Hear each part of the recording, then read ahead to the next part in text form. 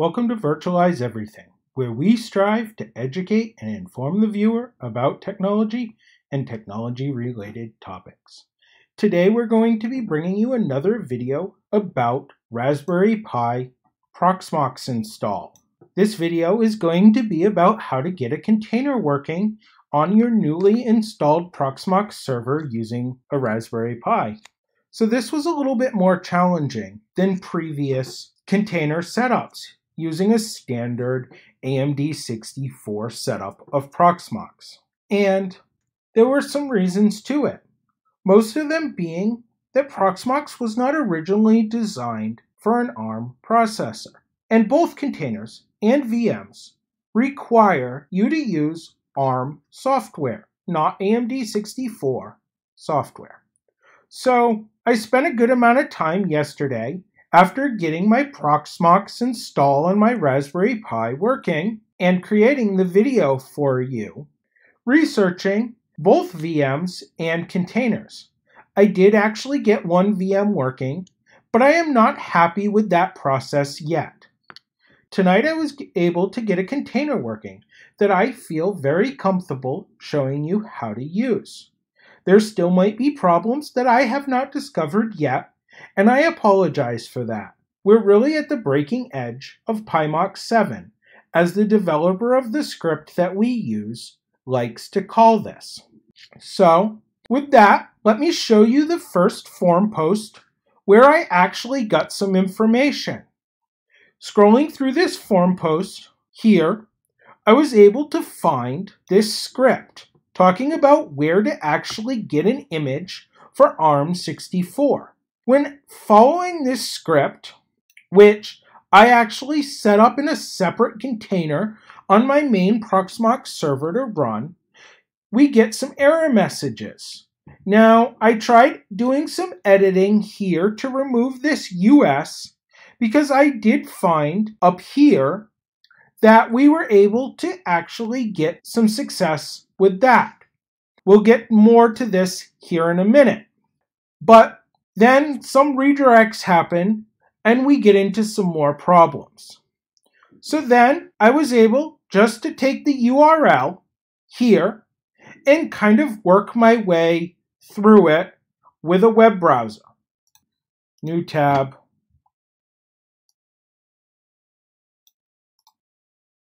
Copy.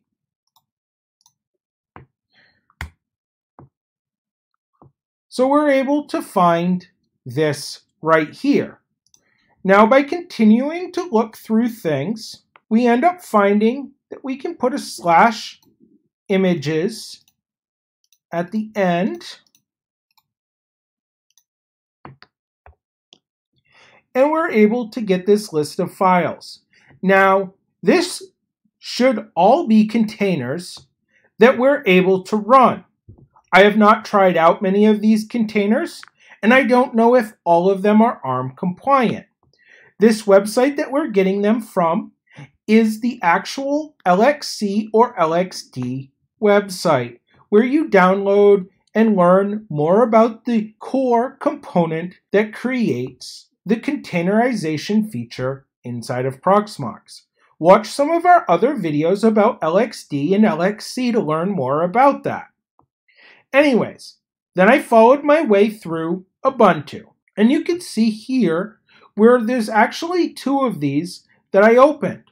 My first try was with this link here. As I worked my way through it, I actually found out that this is Ubuntu 21.10.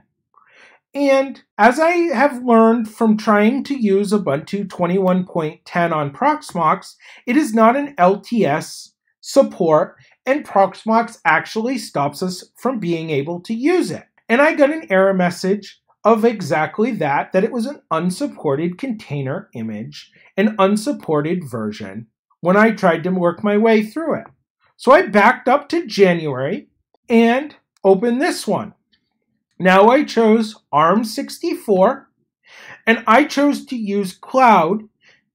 Then I used the latest file upload here, and then I again referred back to that person's script, and I find out that he is downloading the rootsfs.tar.xy file.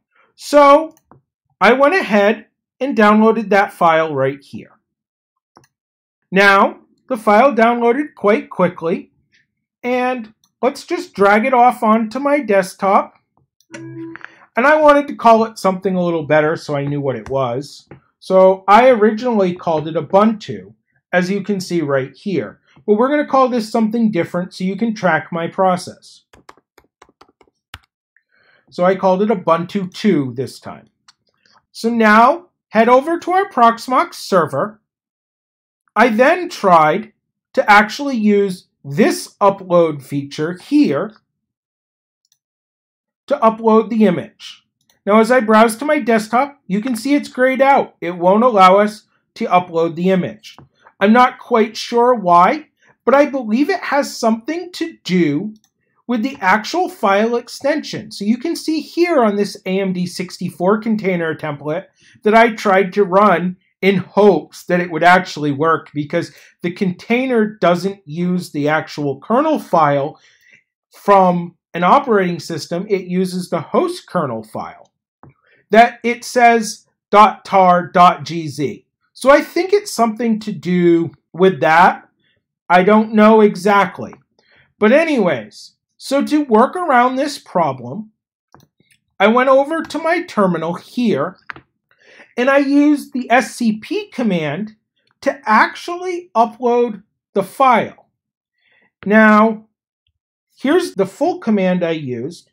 I'm going to make a tweak here, and then I'm going to show you a little bit more about how I discovered the file directory here that I'm scrolling over that works for uploading the template. So this is where you want to upload the template to.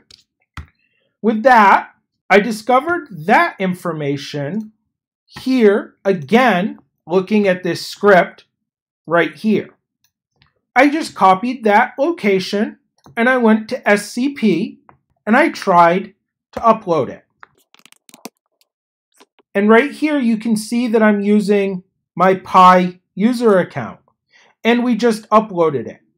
But if you view up here in this log, you can see I actually got a permission denied.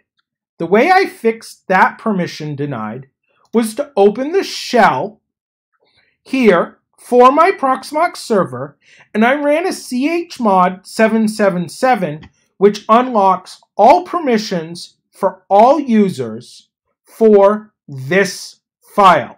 That is a little bit of a security risk, and you might want to actually create a group for your Pi user and apply group permissions to this file so your Pi user can upload to that. But I was kind of in a hurry, and I don't consider this Raspberry Pi version of Proxmox 7 a production setup in any shape or form, and I don't leave it running very long. So I just decided to accept that security risk and used 777. Now, as you can see, from the scp command using Pi, then followed by my server address, here if I extend this out, you can see it a little better. So scp, location of my file, my case desktop, then space, username, Pi comes from the original setup user account at IP address of the Proxmox server, colon, and then this address that we were able to remove from the script. Then enter your password that you gave during the setup for your Pi user. If you didn't change it during the initial setup, it'll be Raspberry, and then we can upload the file. So now, going back to our server and refreshing, you can see Ubuntu 2 now shows up here. Now for creating the actual container inside of Proxmox. We're going to create.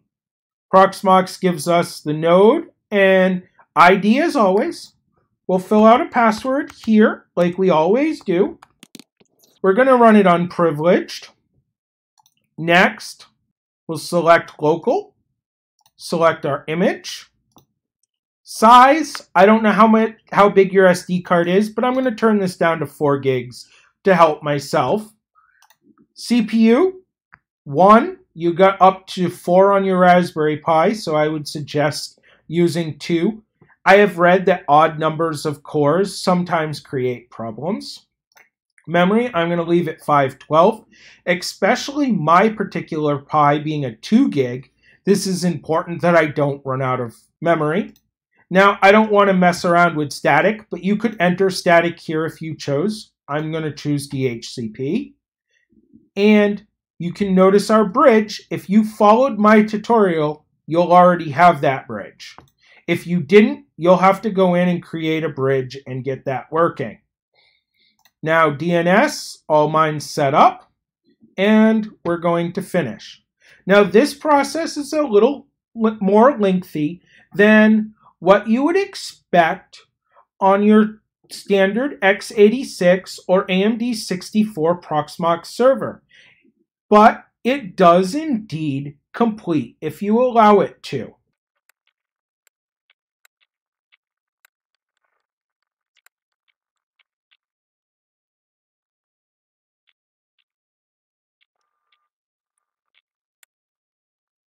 So the container has finished its creation process. So now let's exit this screen. And here's the container we made. Now, all that's left to do is start it up and begin working with it. Again, on the Raspberry Pi, it tends to be a little bit slow doing things. Now we can go ahead, click on Console, and hopefully it'll log in. I've had a few times where it gave me error messages and I just had to retry the console in order to get in. And again, this is a little bit slow. It is a Raspberry Pi after all. Failed. This is what we get. All I do is exit out and I come back and I try to connect again. We'll probably connect this time as this white dot has showed up. There we go. Now we can log in just as we would any other container. Root, and the password we set up during the container creation process. So now I'll do the same thing that we do at the start of every other project just to demonstrate that this is a working container. We can run the update command just like we would do in any other project.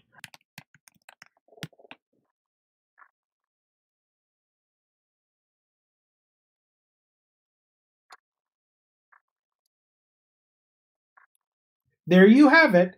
There is a working container, an Ubuntu working container, running on a Proxmox server that is hosted on Raspberry Pi hardware. As always, if you would like to support Virtualize Everything in their endeavor to bring you educational content, please consider viewing our web store at store.virtualizeeverything.com. As always, have a good night.